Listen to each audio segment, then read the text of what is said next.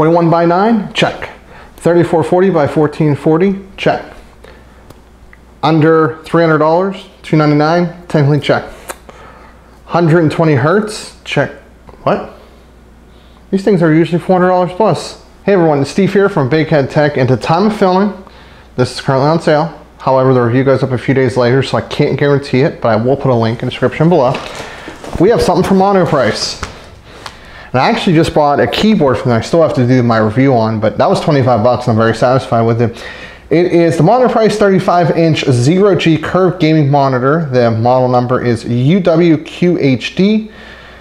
21 by 9, 100 hertz, 4 milliseconds VA. And it says in the title on the website, 120 hertz overclock. Now, we're gonna find out how feasible that is. But without further ado, let's go ahead and unbox it. Full disclosure, my ideal monitor was actually a 4K 144 hertz monitor. But anyway, that's okay. So I already got all that done. But I figured I like to be a little different, right? My benchmarking, it used to be different. Now it's pretty standardized because it was just a pain to replicate that. But nobody benchmarks ultra-wide. So now I can benchmark 2560 by 1080, 3440 by 1440, 2560 by 1440, 1080p, everything but south of 4K. I can actually benchmark over here 5760 by 1080 as well. So let's take a look at how this thing is packed. I presume, okay. So we will have to turn this over. Just fine, we'll hold it so it doesn't just come crashing out. Of course, these handles are going to catch.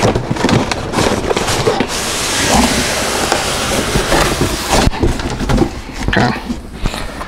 Definitely recommend doing it on a larger table. Let me take it right here. Okay, so we are going, oh, we have the stand that just fell, shocker. Both stand pieces are here. And here. I'd probably recommend laying this down when taking it out. It's definitely a little bit of a thick boy, no doubt about that. Let's go ahead and get this in there. Oh, there's more stand pieces. And I'm going to lay this up against my computer for now. So first things first, we've downloaded this program, so we're gonna go ahead and run it. I guess we'll just double click this one, hit run. May have to extract first, not 110% sure. Yes, we'll run this. Okay, so we already have, looks like this monitor, yeah, so we do have the right monitor selected. Not the monitor we're actually on right now because that's not going to show up very well on your screens here. And here we will try 110. They claim this can actually go a lot higher than that, but we shall see. And click OK. Okay, let's go ahead and see if 110 worked. Select the right monitor. Oh, it's already running at that. Perfect. Let's go ahead and add another one. This time we're going to do 120. Yes, it does come to 0.001, so I'm not sure what that's going to do. It says restart required, so we'll hit OK, and let's go ahead and reboot. Okay, let's go to display settings. Advanced. We are on the correct one. Let's give it a shot.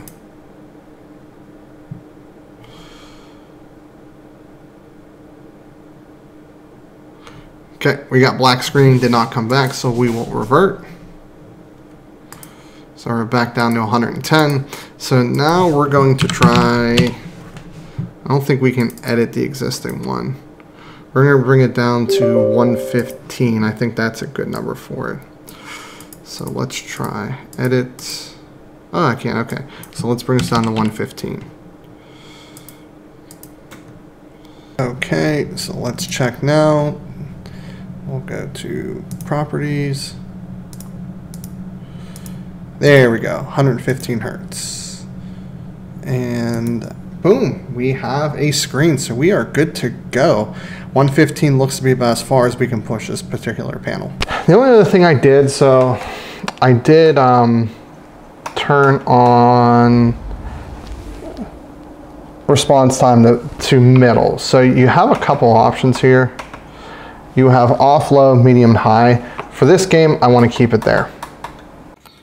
This is my first time filming on the Pixel 5, so bear with me here. But if you want to turn on FreeSync, there's a bunch of buttons down here. So far left is menu, down, up, and back. So we'll click on here, we'll click the menu button again. Now as you can see, we're here. Now we're going to go down to other, click the menu button, go down to FreeSync, Adaptive Sync, menu button. Mine's already turned on. You just make sure it's on. You can go back, and now your FreeSync is enabled. So what do I think of this monitor? I don't know, it's really hard to tell because I really wanted a bigger screen actually for work when I hooked my laptop up. And granted, I'm a bit close, unfortunately. I don't have much room to move back. So I might actually switch some of these around. So we'll see how well that works. Wish me luck there.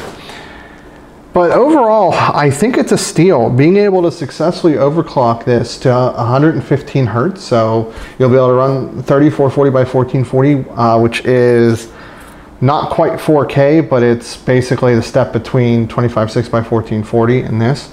And the Ultrawide experience for me has always been really cool. A lot of games I play really benefit from Ultrawide, having that screen real estate, especially World of Warcraft being one, although like I said, I need more depth. So I think I'm gonna move my other monitors over here and then move this guy all the way down there.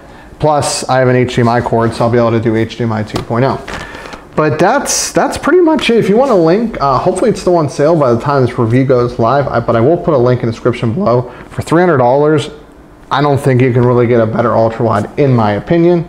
Like it if you like it, dislike if you dislike, leave a comment, get subscribed. Oh, if there's an Amazon link, I do get a small kickback, but most likely Monoprice.